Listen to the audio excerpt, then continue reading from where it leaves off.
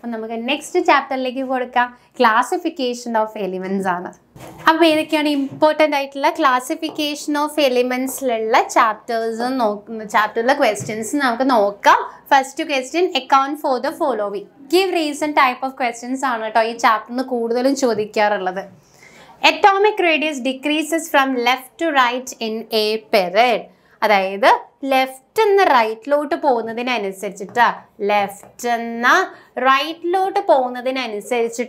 Atomic radius കുറഞ്ഞു വരുന്നുണ്ട്. കാരണം എന്താണെന്നാണ് ചോദിച്ചിട്ടുള്ളത്.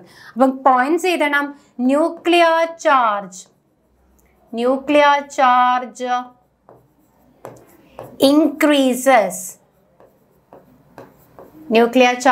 increases. അതേപോലെ തന്നെ effective nuclear charge also increases.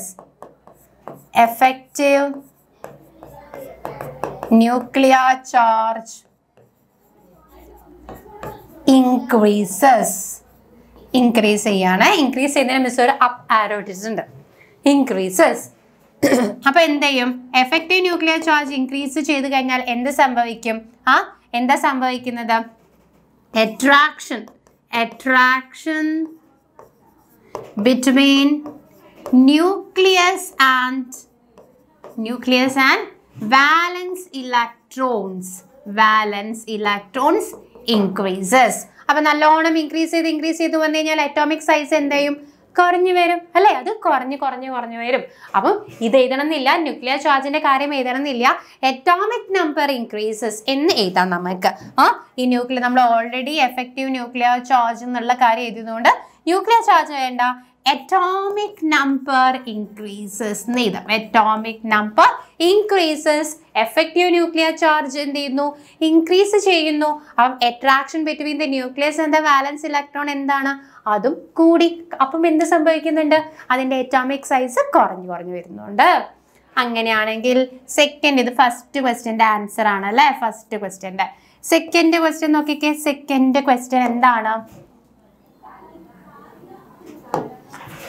Electron gain enthalpy of fluorine is less negative than that of chlorine. അപ്പം എന്താണ് ഇവിടെ ഉദ്ദേശിക്കുന്നത്? Fluorine electron gain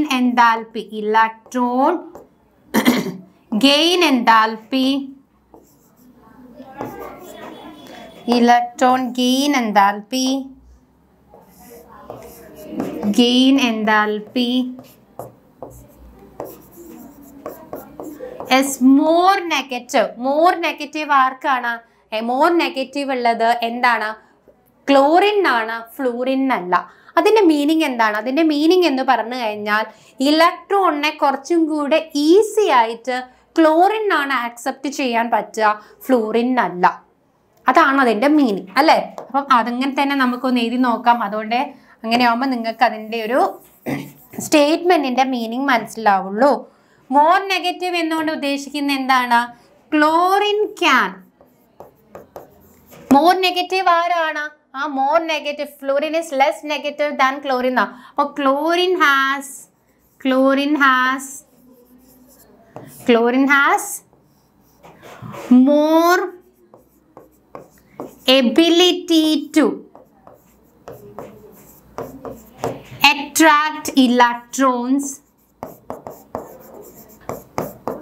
attract electrons than fluorine.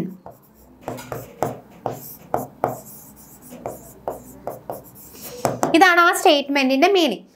ക്ലോറിനെ കുറച്ചും കൂടെ ഈസി ആയിട്ട് ഇലക്ട്രോണിനെ അട്രാക്ട് ചെയ്യാൻ പറ്റും ഫ്ലൂറിനേക്കാൾ. എന്തുകൊണ്ടാണെന്ന് വെച്ചിട്ടുണ്ടെങ്കിൽ ഫ്ലൂറിന്റെ ഇലക്ട്രോണിക് കോൺഫിഗറേഷൻ മിസ് എഴുതി.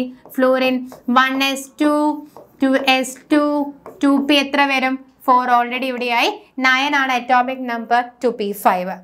ക്ലോറിന്റെ അറ്റോമിക് നമ്പർ 17 ആണ്. ഇലക്ട്രോണിക് കോൺഫിഗറേഷൻ എഴുതി. 1s2 2s2 2p6 3s2 3p എന്ത് വരുന്നുണ്ട്? 5 അല്ലേ? 8 10 12 12 + 5 17. അപ്പോൾ ഇങ്ങനെ നോക്കുന്ന സമയത്ത് എനിക്ക് എന്ത് മനസ്സിലായി? ഫ്ലൂറിന്റെ ലാസ്റ്റ് ഇലക്ട്രോൺ 2p ഓർബിറ്റലിലേക്കാണ് കയറുന്നത്. ക്ലോറിന്റെ ലാസ്റ്റ് ഇലക്ട്രോൺ 3p ഇലക്ട്രോണിലേക്കാണ് കയറുന്നത് എന്ന് മനസ്സിലായി. അല്ലേ? ഫ്ലൂറിനിലേക്ക് ഒരു ഇലക്ട്രോൺ വരുവാണെങ്കിൽ അത് 2p ഓർബിറ്റലിലേക്കാണ് കയറുന്നത്.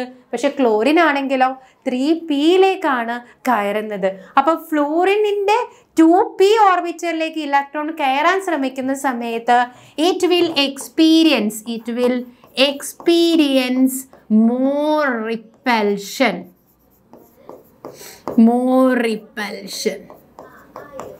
കാരണം സൈസ് കുറവാണല്ലോ അല്ലെ. അപ്പൊ കുറച്ച് ചെറിയ സൈസിലുള്ള ഒരു രണ്ടാമത്തെ ഷെല്ലിലേക്കാണ് ഇലക്ട്രോൺസ് കയറുന്നത്. അപ്പൊ എന്താണ്, അതിന്റെ സൈസ് വളരെ കുറവാണ്. അപ്പോൾ ഇലക്ട്രോൺ കയറാൻ നോക്കുന്ന സമയത്ത് 2pയിലുള്ള ബാക്കിയുള്ള 5 ഇലക്ട്രോൺ എന്ത് ചെയ്യുന്നറിയോ, ഈ വരുന്ന ഇലക്ട്രോണിനെ അതിന്റെ അടുത്തേക്ക് കയറാൻ സമ്മതിക്കില്ല. മോർ റിപ്പൽസീവ് ഫോഴ്സ് ഉണ്ടാവും. പക്ഷെ ക്ലോറിന്റെ കേസിലാണെങ്കിൽ 3p ആണ്, ഒരു ഷെല്ലും കൂടെ കൂടി. അപ്പം കുറച്ചും കൂടെ സൈസ് ഉണ്ട് അല്ലെ, അറ്റോമിക് സൈസ് കുറച്ചും കൂടെ കൂടുതലാണ്. അപ്പൊ എന്താണ്, ലെസ് റിപ്പൽഷൻ ആണ് അത് എക്സ്പീരിയൻസ് ചെയ്യുക. വരുന്ന ഇലക്ട്രോണിന് ലെസ് റിപ്പൽഷൻ ആണ് എക്സ്പീരിയൻസ് ചെയ്യുക. അപ്പൊ അതിന് പെട്ടെന്ന് തന്നെ ആ ഓർബിറ്റലിലേക്ക് കയറാനും പറ്റും. അതുകൊണ്ടാണ് എന്ത് പറയുന്നത്, electron gain enthalpy of fluorine is less negative than that of chlorine. നിങ്ങളോട് ക്വസ്റ്റ്യൻ ചോദിച്ചു കഴിഞ്ഞാൽ നിങ്ങൾ പറയണം chlorine has more ability to attract electrons than fluorine because ഫ്ലൂറിൻ്റെ electronic configuration എഴുതുന്നു, ക്ലോറിൻ്റെ ഇലക്ട്രോണിക് കോൺഫിഗറേഷൻ എഴുതുന്നു. അപ്പം electrons are entering in to the 2p orbital of fluorine. ക്ലോറിൻ്റെ ആണെങ്കിലോ 3p orbital of chlorine ആണ്. അപ്പോൾ ഫ്ലൂറിൻ്റെ ഇലക്ട്രോൺ എൻ്റർ ചെയ്യുന്ന സമയത്ത് അതെന്താണ്, ഒരുപാട് റിപ്പൽഷൻ എക്സ്പീരിയൻസ് ചെയ്യുന്നുണ്ട്. അതുകൊണ്ട് തന്നെ അതിന് കയറുന്ന കാര്യം അത്ര ഈസി ആയിട്ടുള്ള ടാസ്ക് അല്ല. കാരണം തള്ളി മാറ്റാൻ കുറേ ഇലക്ട്രോൺസ് ഉണ്ട്. ഒരാൾ ഇങ്ങോട്ട് കയറുന്ന സമയത്ത് ഇവിടുന്ന് തള്ളി മാറ്റുന്നുണ്ട്. അപ്പൊ എന്താണ്, ഇങ്ങോട്ട് കയറുക എന്ന് പറയുന്നത് അത്ര ഈസി ആയിട്ടുള്ള ടാസ്ക് അല്ല. അപ്പം എന്താണ്, പക്ഷെ ക്ലോറിന്റെ കേസിലാണെങ്കിലോ കുറച്ചും കൂടെ വലുപ്പമുണ്ട്, കുറച്ചും കൂടെ സ്പേസ് ഉണ്ട്, വരുന്ന ഇലക്ട്രോൺ നിൽക്കാനുള്ള സ്പേസ് അവിടെ ഉണ്ട്. അപ്പം എന്താണ്, കുറച്ചും കൂടി ഈസി ആയിട്ട് ക്ലോറിനിൽ കയറാൻ പറ്റും. അങ്ങനെയാണെങ്കിൽ നെക്സ്റ്റ് ക്വസ്റ്റ്യൻ നമുക്ക് നോക്കാം. Mention the variation of ionization enthalpy of elements in groups and periods of the periodic table. Ionization enthalpy ഗ്രൂപ്പിൽ താഴോട്ടേക്ക് വരികയാണെങ്കിൽ അയോണൈസേഷൻ എൻതാൽപ്പി എന്ത് ചെയ്യുന്നുണ്ട്, ഡിക്രീസ് ചെയ്യുന്നുണ്ട്. കാരണം എന്താണ്, down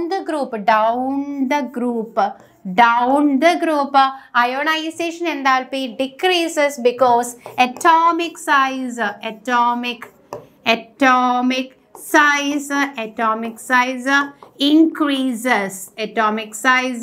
increases. Effective nuclear charge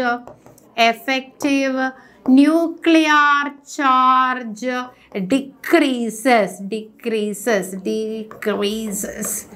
അത് കാരണമാണ് അയോണൈസേഷൻ എൻതാൽപ്പി ഡിക്രീസ് ചെയ്യുന്നത്. പക്ഷെ ജസ്റ്റ് ഓപ്പോസിറ്റ് ആണ് നമ്മളുടെ പീരീഡിന്റെ കേസിൽ വരുന്നത്. across a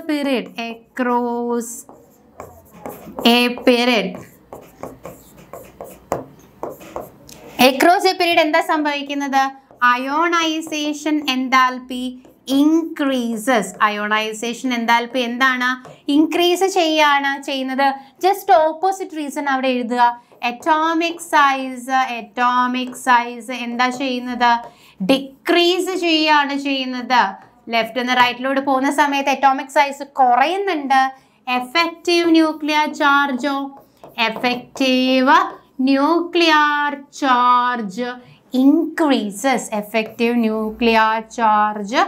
increases. അപ്പം ഈസി ആയിട്ടൊന്നും ഇലക്ട്രോൺസിനെ റിലീസ് ചെയ്യാൻ പറ്റില്ല. നല്ല എനർജി കൊടുത്താൽ മാത്രമേ ഇലക്ട്രോൺസിനെ വിട്ടുകൊടുക്കുള്ളൂ. കാരണം നല്ല എഫക്റ്റീവ് ആയിട്ടുള്ള ന്യൂക്ലിയർ ചാർജ് ആണ്. ഇലക്ട്രോൺസിന് ഇങ്ങനെ ടൈറ്റ് ആയിട്ട് പിടിച്ചിരിക്കും. പെട്ടെന്നൊന്നും ഇലക്ട്രോൺസിന് ഇവിടുന്ന് അങ്ങോട്ടേക്ക് റിമൂവ് ചെയ്ത് പോകാൻ പറ്റില്ല. നമ്മൾ ഒരുപാട് എനർജി അവിടെ കൊടുക്കാനുണ്ട്. ഓക്കെ, അങ്ങനെയാണെങ്കിൽ അടുത്ത ക്വസ്റ്റ്യൻ നോക്കാം. What are transition elements? ആരാണ് ഈ ട്രാൻസിഷൻ എലിമെന്റ്സ്? ആ ട്രാൻസിഷൻ എലിമെന്റ്സ് എന്ന് പറഞ്ഞു കഴിഞ്ഞാൽ ഗ്രൂപ്പ് 3 to 12 ഉള്ള എലിമെന്റ്സിനെയാണ് നമ്മൾ ട്രാൻസിഷൻ എലിമെന്റ്സ് എന്ന് പറയുന്നത്. അവരുടെ ജനറൽ ഇലക്ട്രോണിക് കോൺഫിഗറേഷൻ ആണ് ചോദിച്ചിരിക്കുന്നത്. എന്താണ്? n-1 d 1 to 10 ns 0 to 2 ആണ് general electronic configuration of the transition elements. Electrons ഉള്ളിലുള്ള d ഓർബിറ്റലിലേക്കാണ് കയറുന്നത്. ഇനി write any two properties experienced by the transition elements. എന്ത് ചെയ്താ നമുക്ക്? all are metals അല്ലേ? അവര് മെറ്റൽസ് ആണ്. പിന്നെ നമുക്ക് പറയാം അവര് colored compounds ഫോം ചെയ്യുന്നുണ്ട്. form colored compounds. കളേർഡ് ആയിട്ടുള്ള കോമ്പൗണ്ട്സ് ഫോം ചെയ്യുന്നുണ്ട് നമ്മളുടെ ട്രാൻസിഷൻ എലിമെന്റ്സ്. ഒരു പ്രോപ്പർട്ടിയും കൂടെ നിങ്ങൾ ഒരു ബലത്തിന് വേണ്ടി പഠിച്ചു വെച്ചോ. Variable oxidation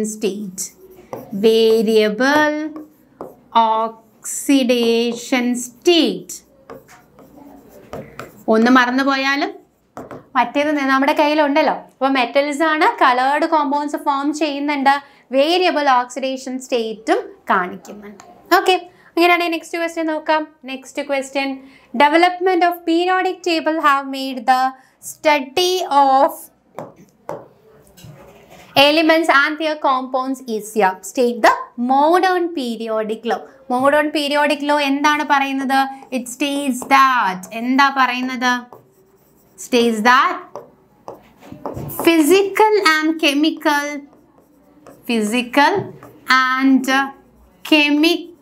properties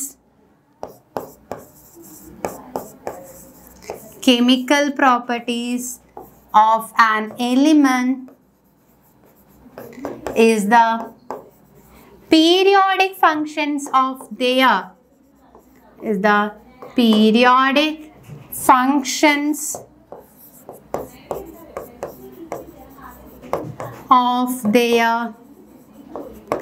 atomic numbers. ഇതാണ് നമ്മൾ മോഡേൺ പീരിയോഡിക് ലോ പറയുന്നത്. എന്താണ്? Physical and chemical properties of an element is the periodic functions of their atomic numbers എന്നാണ് നമ്മളുടെ മോഡേൺ പീരിയോഡിക് ലോ പറയുന്നത്. What would be the IUPAC name of the element with atomic number 114? അല്ലേ, 114 ആണെങ്കിൽ നമ്മുടെ model എക്സാമിനൊക്കെ നമുക്ക് ചോദിച്ചിട്ടുണ്ടായിരുന്നു അല്ലേ, ഒരു അറ്റോമിക് നമ്പർ തന്നിട്ട് അതിൻ്റെ നെയിം ഏതാണെന്ന് ചോദിച്ചിട്ടുണ്ടായിരുന്നു, IUPAC നെയിം. അപ്പം നമുക്ക് എഴുതാം. 1 എന്ന് പറഞ്ഞു കഴിഞ്ഞാൽ എഴുതി, പിന്നെയും അണ്ണാണ്, 4 ആണ്, എന്താണത്? ക്വാഡാണ്, IUM ചേർക്കണം, അൺക്വാഡിയം. അപ്പം എങ്ങനെ സിമ്പിൾ എഴുതാം? UUQ എന്നാണ് അതിൻ്റെ സിമ്പിൾ. അൺക്വാഡിയം എന്നാണ് IUPAC നെയിം 114ൻ്റെ. അതിന് നമുക്ക് സിമ്പിൾ നമുക്ക് എഴുതാം UUQ. നെക്സ്റ്റ് ക്വസ്റ്റ്യൻ നോക്കാം അല്ലേ. Predict the period and the group of the element having outer electronic configuration 3s2 3p4 ആണ് അല്ലേ. പീരീഡ് നമുക്ക് എഴുതാൻ പറ്റും, ഏതാണ് ഏത് ഷെല്ലിലാണ് എന്ന് മാത്രം നമ്മൾ നോക്കിയാൽ മതി. 3s2 3p. അപ്പോൾ ഏതാണ്? പീരീഡ് 3 ആണ്. ഏതാണ് ഗ്രൂപ്പ് എന്ന് കണ്ടുപിടിക്കാൻ ഈസിയാണ്. ലാസ്റ്റ് ഷെല്ലിലുള്ള ഇലക്ട്രോൺസ് ഒന്ന് ആഡ് ചെയ്ത് കൊടുത്താൽ മതി. 2 + 4 എത്ര കിട്ടി? 6 ആണ്. അതിൻ്റെ കൂടെ ഒന്ന് 10 ആഡ് ചെയ്ത് കൊടുക്കുക. അപ്പം നമുക്ക് കിട്ടി ഏതാണ് ഗ്രൂപ്പ്? 16th ഗ്രൂപ്പ് 16 ആണ് ഈ എലിമെൻ്റ് ഉള്ള ഗ്രൂപ്പ് 16 ആണ്. ടോട്ടൽ ഇലക്ട്രോൺസ് നോക്കി 2 + 4 ആണ്, 6 ആണ്. അതിൻ്റെ കൂടെ ഒരു 10 കൂടെ അങ്ങ് ആഡ് ചെയ്ത് കൊടുത്താൽ മതി. കാരണം നമ്മൾ നടുവിലുള്ള ട്രാൻസിഷൻ എലിമെൻറ്റ്സ് നമ്മൾ നോക്കുന്നില്ല, അത് കഴിഞ്ഞിട്ടുള്ള എലിമെൻറ്റ്സേ നോക്കുള്ളൂ. 13 14 15 16 ഒക്കെ ഉള്ളൂ. ഓക്കെ, അപ്പം എന്താണ്? ടോട്ടൽ വാലൻസ് ഇലക്ട്രോൺ 3 കിട്ടിയെങ്കിൽ നിങ്ങൾ എന്ത് ചെയ്യണം? ആ 3ൻ്റെ കൂടെ ഒരു 10 കൂട്ടി, ഗ്രൂപ്പ് 13 ആയി അല്ലേ. അങ്ങനെയാണ് നമ്മൾ കണ്ടുപിടിക്കേണ്ടത്. ഇത് 16th ഗ്രൂപ്പിലുള്ള എലിമെൻ്റ് ആണ്. ഓക്കെ, അപ്പോൾ ക്ലാസിഫിക്കേഷൻ ഓഫ് എലിമെന്റ്സിലെ നെക്സ്റ്റ് ക്വസ്റ്റ്യൻ ആണ്. Chlorine has the most negative electron gain enthalpy, justify your statement. ഇത് എപ്പോഴും ചോദിക്കാറുള്ള ഒരു ക്വസ്റ്റ്യൻ ആണ്. ക്ലോറിൻ എന്തുകൊണ്ടാണ് ഏറ്റവും കൂടുതൽ ഇലക്ട്രോൺ ഗെയിൻ എൻതാൽപ്പി ഉള്ളത്? ഒരേ ഒരു റീസണേ ഉള്ളൂ. എലോങ് എ ഗ്രൂപ്പ് ഗ്രൂപ്പിനനുസരിച്ചിട്ട് ലെഫ്റ്റ് നിന്ന് റൈറ്റിലോട്ട് പോകുന്നതിനനുസരിച്ചിട്ട് electron gain enthalpy will be more negative ആകും. അപ്പൊ ലെഫ്റ്റ് നിന്ന് റൈറ്റിലോട്ട് പോകുന്നതിനനുസരിച്ച് electron gain enthalpy more negative ആണ് ആവുന്നത്. along a ഗ്രൂപ്പ് അല്ല കേട്ടോ, along a പീരീഡ് ആണ്. along a period അല്ലേ, along a period. ഇനി ഡൗൺ എ ഗ്രൂപ്പ് എന്താ സംഭവിക്കുന്നത്? ഡൗൺ എ ഗ്രൂപ്പ് എന്താ സംഭവിക്കുന്നത്?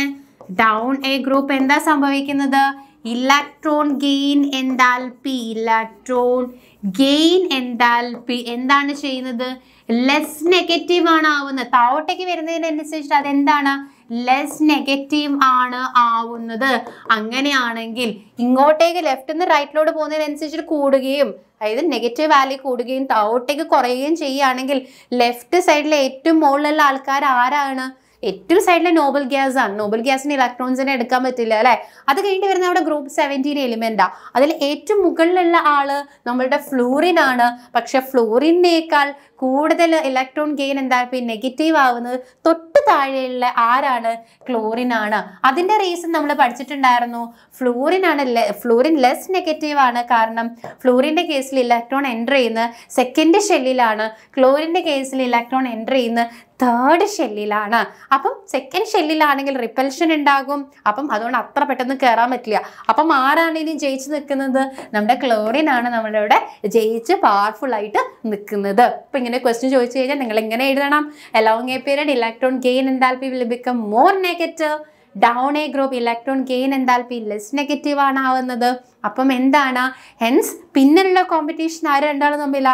ഫ്ലൂറിനും ക്ലോറിനും തമ്മിലാ. പക്ഷെ ഫ്ലൂറിന് പറ്റുമോ? ഫ്ലൂറിൻ്റെ ഇലക്ട്രോണ് സെക്കൻഡ് ഷെല്ലിലാണ് കയറുന്നത്. ക്ലോറിൻ്റെ ഇലക്ട്രോൺ എവിടെയാണ് കയറുന്നത്? തേർഡ് ഷെല്ലിലാണ്. അപ്പോൾ കുറച്ചും കൂടി ഈസി ആയിട്ട് കയറാൻ പറ്റും. അങ്ങനെയാണെങ്കിൽ നമ്മൾ ആ ചാപ്റ്ററിലുള്ള ഏറ്റവും ഇമ്പോർട്ടൻ്റ് ആയിട്ടുള്ള കുറേ ക്വസ്റ്റ്യൻസ് നമ്മൾ ഡിസ്കസ് ചെയ്തു. നമ്മളിനി നെക്സ്റ്റ് ചാപ്റ്റർ നോക്കാം. Chemical bonding. ഏറ്റവും വളരെ വെയിറ്റേജ് ഉള്ള ചാപ്റ്ററാണ് കെമിക്കൽ ബോണ്ടിങ്. മിസ്സിന് പേഴ്സണലി ഏറ്റവും ഇഷ്ടമുള്ള ചാപ്റ്ററാണ് നമ്മളുടെ കെമിക്കൽ ബോണ്ടിങ് എന്ന് പറഞ്ഞാൽ. വളരെ ഇൻട്രസ്റ്റിംഗ് ആണ് അല്ലേ ആ ചാപ്റ്റർ പഠിക്കാൻ വേണ്ടിയിട്ട്.